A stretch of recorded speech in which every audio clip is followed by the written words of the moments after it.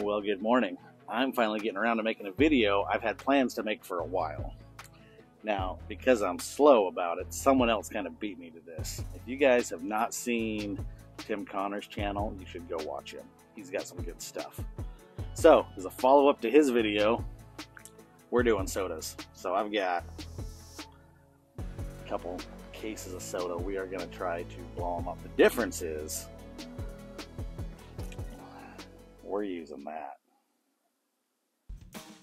I went over a decade without shooting my bow, so when I came back to archery, naturally I turned to YouTube to teach me a few things.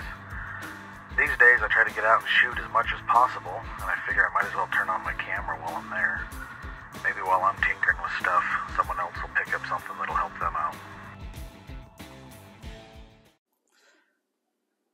Alright, I think Tim said his arrows were like 450 or a little over 400. So we're going to run these ones.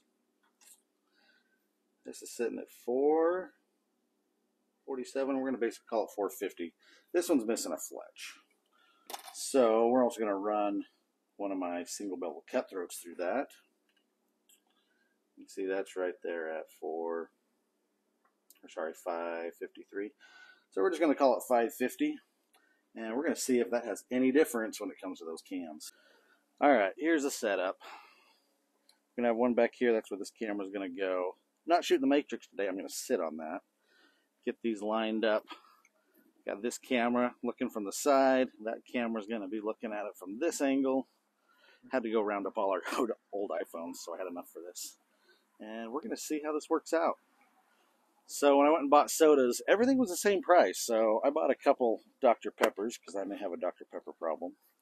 So if there's any left, we're going to save those. So we're going to probably start with these. So let's get them lined up.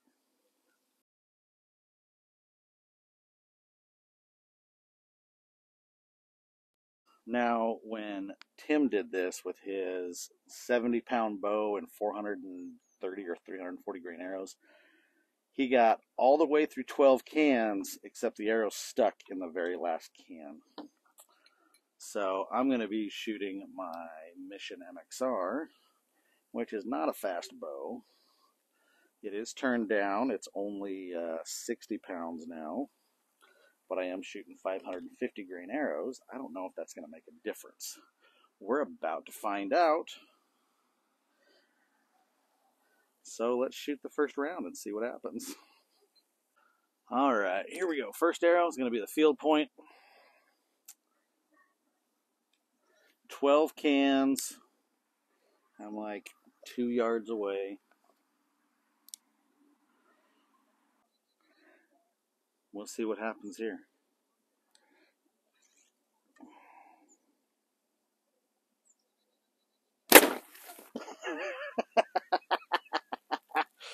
All right.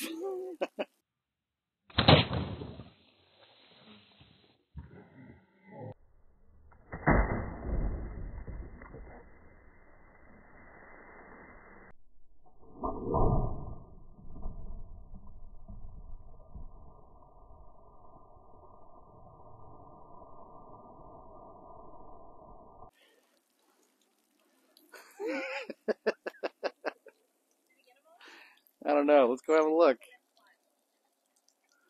I don't know if we got through all of these.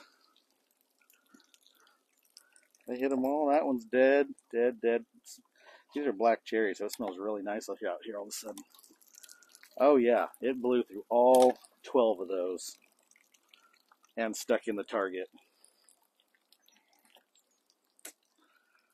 Nice. Nice.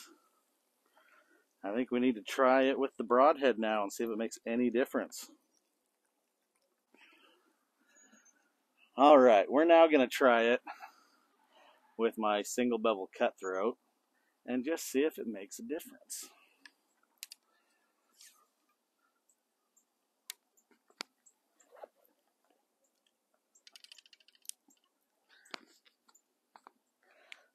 We got to go turn all the other cameras back on.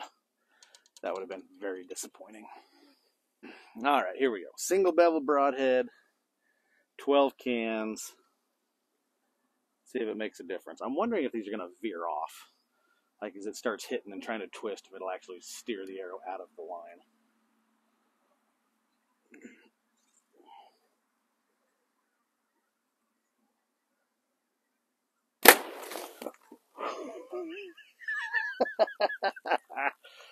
Oh, wow.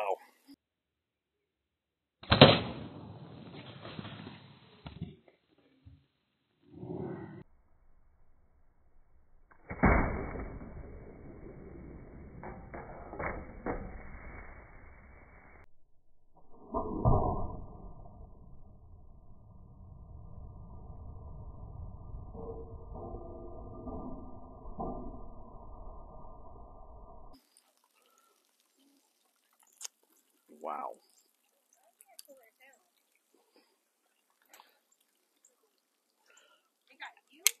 Oh, yeah, it got me. Let's go turn these ones off real quick.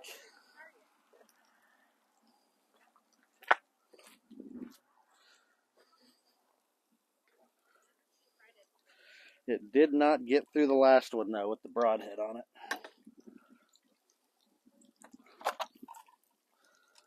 But it carried it from the table clear over to this one.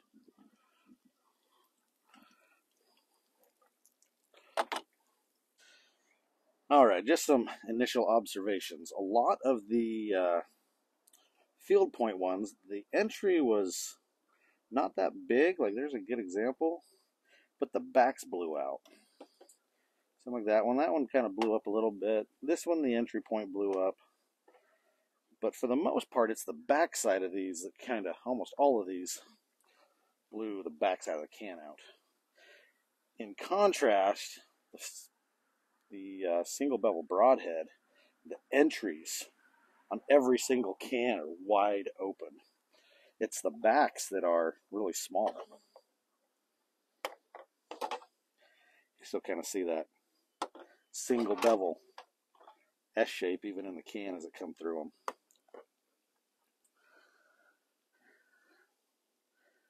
I haven't watched the video yet, but that, I'm guessing, looks super fun.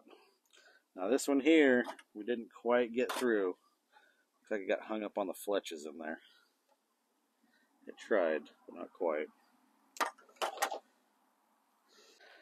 So I guess the question is now, when Tim shot his field point, he went through 11 cans and got stuck in the 12th.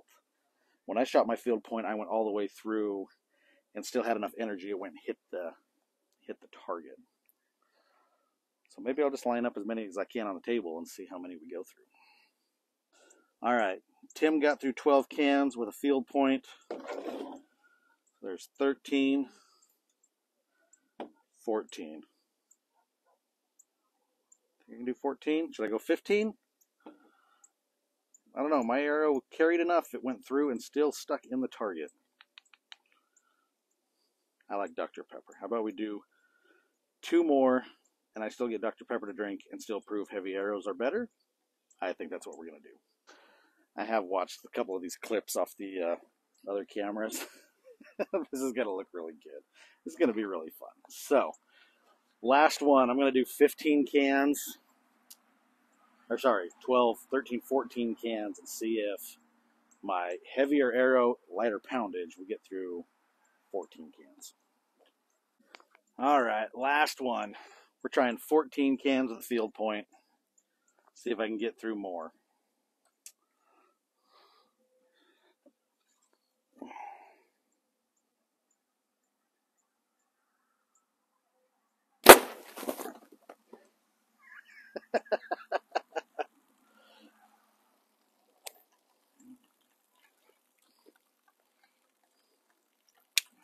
That one got me. Let's go see what we got here.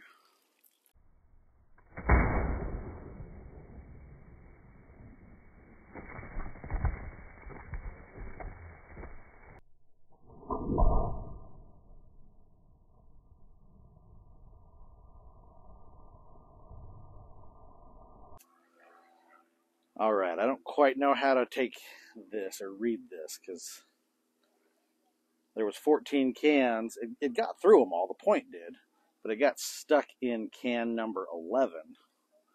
So I don't know if having those 2 extra cans stopped it from going, because I've already proved it'll go through 12. But these are also a lot more carbonated. I'm guessing these probably had a little bit bigger explosion than the other ones, because the cans themselves are opened up a lot more than the first round.